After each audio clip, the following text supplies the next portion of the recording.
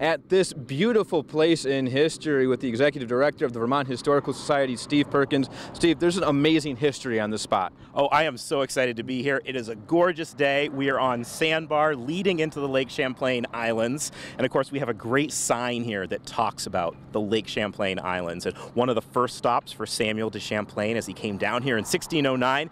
These islands have a great history. And we know them as South Hero, Grand Isle, North Hero, and you hear that name Hero. So how did it get those names of hero? Well, the islands were granted to heroes of the American Revolution, most specifically some heroes of the Green Mountain Boys. This place that we're standing right now, the Sandbar, has always interested me. I've driven across it as a kid. How is it built? Why is it here? I don't know enough. So we called the South Hero Historical Society and invited some friends over. So who do we have first? So we have Ron Phelps, who many generation resident here of South Hero, going back to before statehood, I think. Ron, how did this get started? What was this and how did you guys build it? Well, originally this was just a sandbar that you couldn't pass through here in the wintertime or in the summer because it was just a natural sandbar. And the residents of the town got together and started building a road.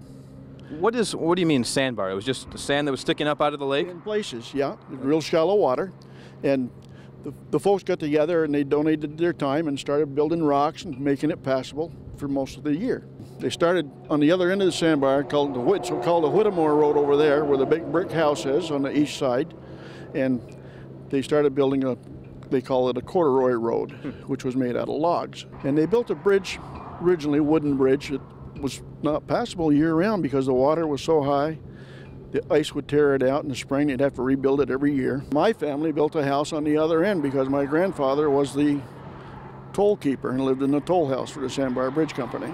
And so he lived there and just sat on his porch and took tolls? There was an arm that came off the porch down across the road, and there was a sign there that said how much the tolls were. So much for swine, so much for horses.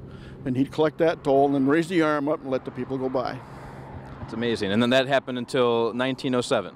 Approximately 1907, yes. Okay. Yeah. And that's when the state took it over? The state took the Sandbar over, yes.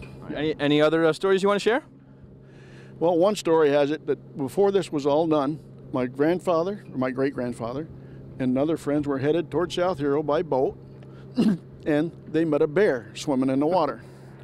The bear managed to get onto their boat. They did not jump off. The bear stood on the boat and waited for them to roam to shore. What? Is that a real story? That's a real story. That's amazing. Well, Ron, thank you so much. You're quite welcome, sir. Well, as you can see, there's a rich family history here, as there is everywhere in Vermont, and it's so exciting to drive across this causeway on a daily basis almost, but I look forward in the future to exploring the islands more. We'll do that and more at this place in history.